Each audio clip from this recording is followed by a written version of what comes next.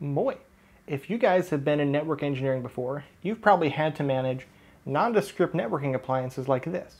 And you know that no matter how badly you mess things up, you can always go in through the serial port on the front.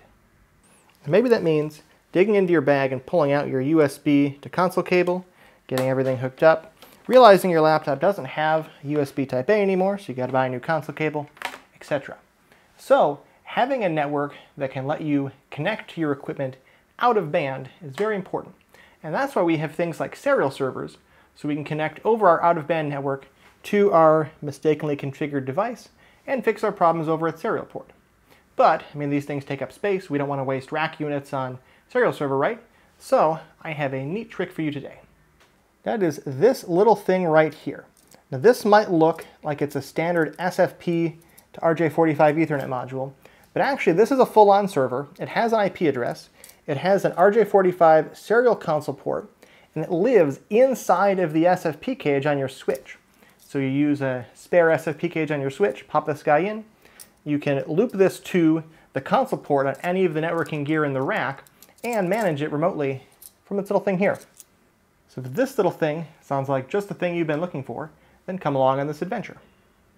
Slight disclosure first, this guy was sent to me by the manufacturer, GLBB Japan. I emailed them asking if they would send it to me. They didn't reach out to me. I've been on the lookout for any sort of weird SFP modules or things in networking that are a bit unusual. So I've been emailing basically every company that makes weird SFPs like this, and these guys sent me one so I could test it. So if you know of more weird products you'd like me to test like this, then feel free to email me or check on my Discord server. So for my test setup today, I've got this thing. Doesn't matter what it is, that's for a future video. I've got the little magic serial SFP here, and that's going to go into my MikroTik Hex S. So this is just an Ethernet router. I'm connecting it over Ethernet to my laptop. I'm going to pop this guy here into the SFP port.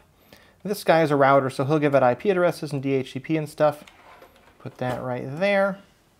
Finally, I just got to plug in serial port on there, and serial port on there, and we're all ready to go. So, now that I got it set up, all I got to do is connect to it.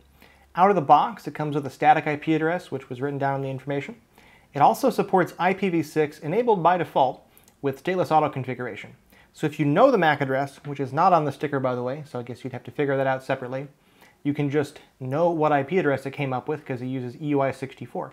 I'll show that later in the video too, but let's connect it over IPv4 first.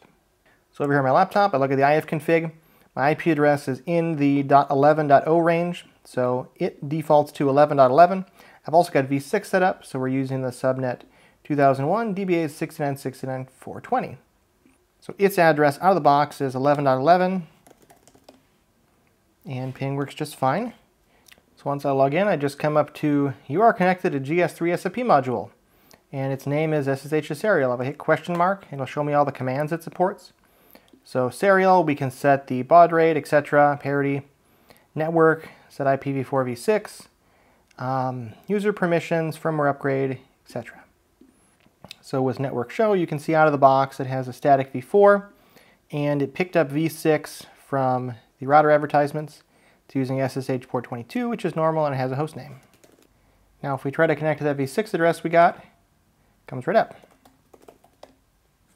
And there we go, I changed the host name by the way too. So this little serial adapter came configured for 115.200.8N1 serial config.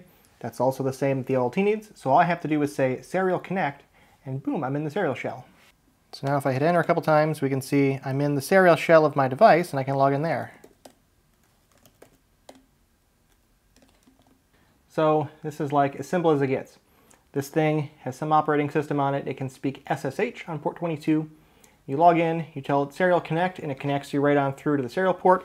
You hit Control plus bracket to get out of that, and you're back to its console. Now they say they're working on a firmware version that uses two different ports, one to connect directly to the serial and one to connect to this admin interface. That doesn't seem like a big problem for me. If you're doing this manually, doing remote access stuff, it's not a big deal. So I guess that's really all I have to say about this guy. It does exactly as it said it would. I can do a RJ45 serial console from an SFP slot. It's a tiny little SFP module, which I think is really cool. I'm definitely looking forward to trying to find more unique SFP applications like this to showcase on my channel here. I really want to find one of those little mini computer modules that's in an SFP. I know they exist, but I haven't been able to get a hold of one. So if you want to send me any, that'd be great. I have a Discord server, link down below for that as well. If you want to buy this, I have a product link. Now they said they're working on a US web store. The company's from Japan, by the way. I emailed them, they sent it to me.